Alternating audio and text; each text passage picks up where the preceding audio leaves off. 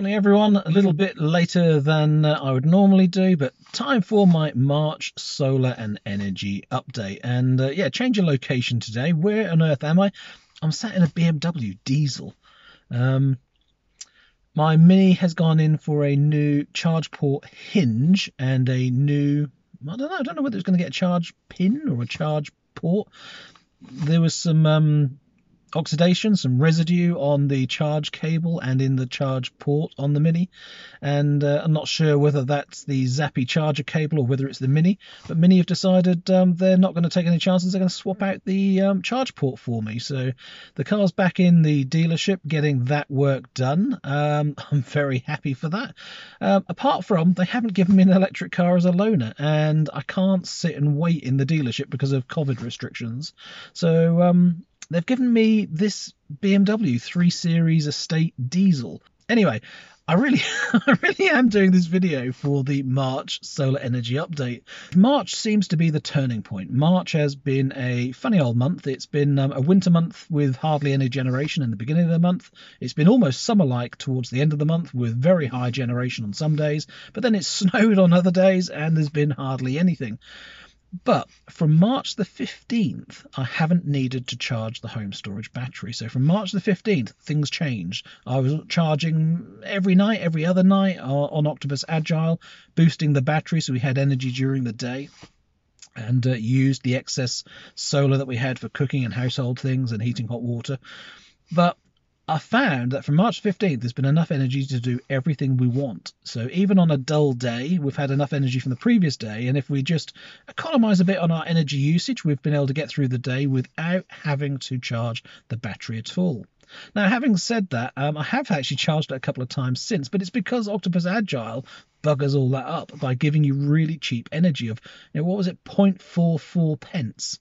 0.44 pence. So I can run a 2 kilowatt heater for an hour and it doesn't even cost me 1 pence. So how can you resist not using that energy when it's that cheap? So yeah, I added a little bit to the car. I heated the hot water overnight and turned a couple of heaters on first thing in the morning.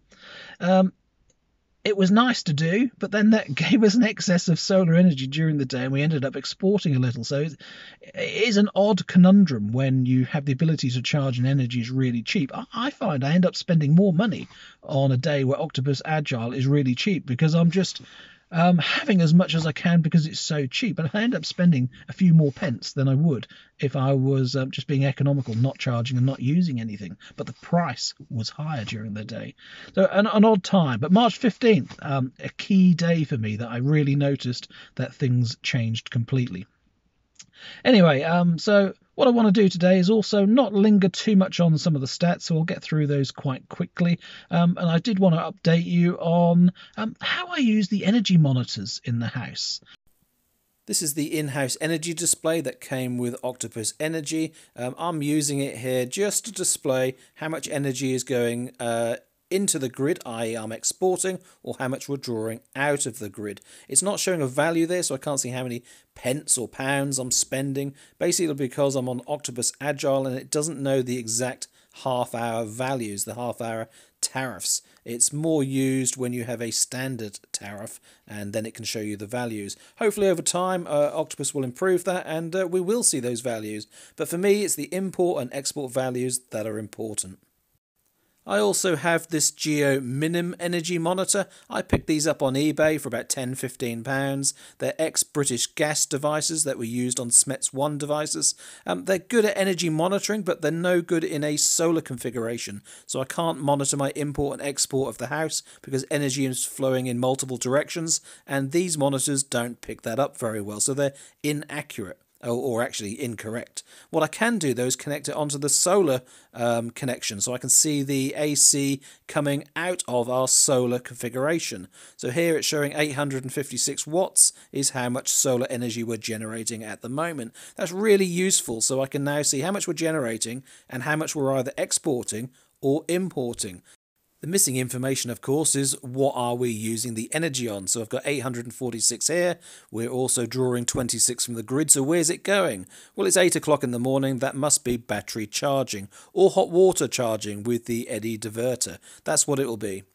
Okay, on to stats at last. So generation on our 3.9 kilowatt array, that's a 3.6 kilowatt Solis inverter, we managed 323.6 kilowatt hours for the month. So a nice steady improvement from January to February and March, so things are looking much better. Looking at the day-by-day values really tells the story. You can see the graph there increasing from the start of the month with low generation all the way through to the end of the month, with the highest generation on this array was 24.9 kilowatt hours. Okay, moving on to our solar edge array. That's 2.4 kilowatts of solar panels with a 2 kilowatt solar edge inverter. That generated 180.3 kilowatt hours. You can see again that we've increased from February. It is proportional between the two arrays. They're both pointing in the same direction on the same roof with the same angle, etc. But what we can see is compared to last year, nowhere near as much as March 2020. Adding the two together, that's 503 kilowatt hours for the month, which hits our magic number of 500, which is what we need to be able to provide all of the power we need for the house, for the hot water, for the car, everything. Now that's where having the second array really helps, because previously in March we wouldn't have got near that number. So having the second array is meaning that we've got enough solar energy in more months of the year to provide all of our needs. Looking back at 2019 on this chart, you can see that the 500 kilowatt hours was only achieved in the peak summer months previously. The Givenergy battery solution, that also shows our solar generation, and it shows it in a combined view. We can see here that we had a couple of days where we generated more than 30 kilowatt hours, but haven't reached a magical 40 kilowatt hours as yet this year. Looking at my solar edge chart for the month, we can see that we've exported 123 kilowatt hours and imported 65 kilowatt hours. 65 kilowatt hours imported from the grid. That is a nice reduction from the previous months. As you can see, as solar generation increases month by month, then the amount of energy we import from the grid reduces. But that 65 does include probably about 20 kilowatt hours where we've actually imported from the grid just because Octopus Agile was so cheap we couldn't resist it. And that wonderful green energy only costs £11.25 for the month. That includes the 5% VAT and the 21 pence daily standing charge. If I'd have been on the Go tariff, the cheapest option was the 5-hour tariff, and that would have been £13.05. So Agile still working out really good for me. Moving on to hot water heating via the MyEnergy Eddy device, that's 113 kilowatt hours for the month. That's nearly all of our hot water provided just by solar excess energy.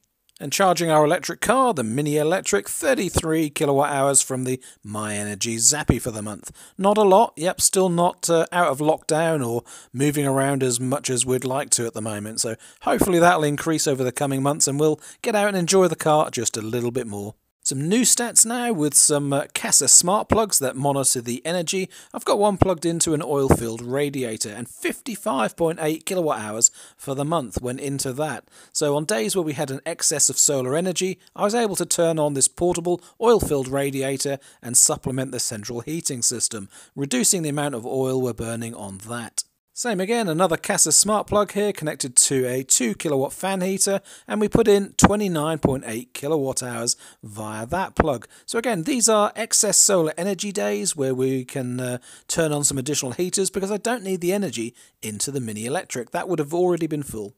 And the latest smart plug, well, I haven't had that for the entire month, but that's showing an average of 0.7 kilowatt hours a day for our TV. So 5 kilowatt hours of energy every day just on TV usage. We must have it on quite a lot, I think. Okay, so here are the consumption numbers for the month of March, and the one that stands out to me is export, 123 kilowatt hours.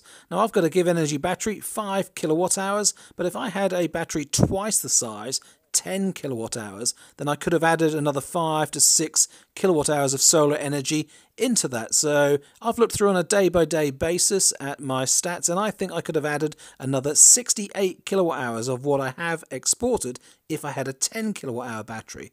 So that gives me a good idea about planning for the future and what size battery I actually want to install here long term.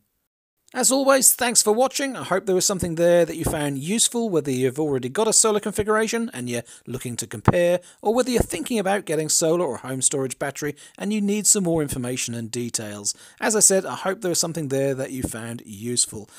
Don't forget to leave me a comment as to what your generation and consumption numbers were, and of course if you're thinking about getting solar, let me know what your plans are. Really like to hear from people that are doing that. And lastly, if you haven't got Octopus Energy yet, you can see from these videos how good it really is and how cheap it is, so why not? Use the referral code that's in the description of this video. Thanks again, and see you all again soon.